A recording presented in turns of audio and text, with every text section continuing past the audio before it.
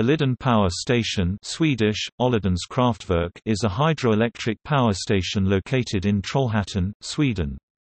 First opened in 1910, it was the first large-scale attempt at generating electricity from water in Sweden.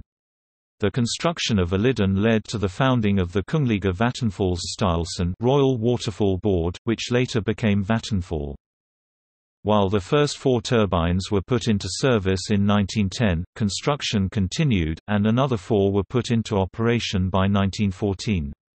Due to increasing demand, as well as increasing capacity due to the regulation of Göta älv, another 5 were then built. By 1921, Olidan carried a total of 13 turbines. 10 of these are still functioning, while the other 3 were cannibalized for parts.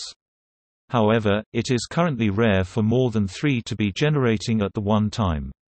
Each turbine has a capacity of 10 MW. When Olidan were completed in 1924, planning began for Hogem Power Station, which came into service in 1938.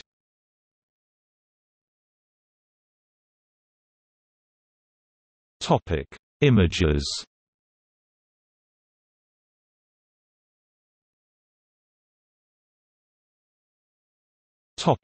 External links. Vattenfall